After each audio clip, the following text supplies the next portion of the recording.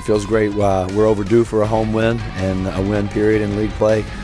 As you know, Big Sky's brutal, and it's a very good league this year, but proud of our kids and proud of the effort we put out today, and glad we won. I think it just makes you go harder a little bit in the time you're in, and then just be always ready on your feet. I mean, even the people coming off the bench, you just have to know what plays you're in and what you're doing and who's face guarding and what's going on at all times, which is pretty good to keep everyone up to speed.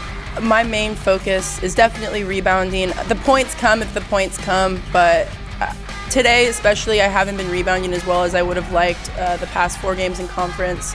So today I just really went out with the focus that I'm just going to do whatever I can down low to help my team, and worked out when it needed to, and I can't wait to keep boarding for everybody. Ken did a good job crashing on the O boards. I think she led us with 4, but they both had double-digit rebounds and got us buckets, especially around the rim in the second half. That was key for us to maintain momentum and get it back at the end.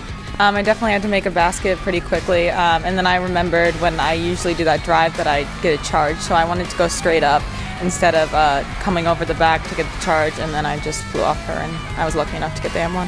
It's the best thing in the world, especially to do it at home. Regardless of a slow start, I'm just happy that we're not too far gone and that we're still kicking, we're still fighting every day for that dub. We haven't crashed the boards as hard as we have on the offensive end when we've subbed less, and it's a fine line. You know, we don't want to just run down and jack up something crazy, but when we do crash the offensive boards, it lets us relax a little bit more on offense. We just have a better opportunity to score the ball, and we've had a hard time offensively. It's great to finally get a first win, and then by this weekend we're hoping for a sweep week with then 2 and 4, and then we keep going from there, 3 to 4, and so on and so on.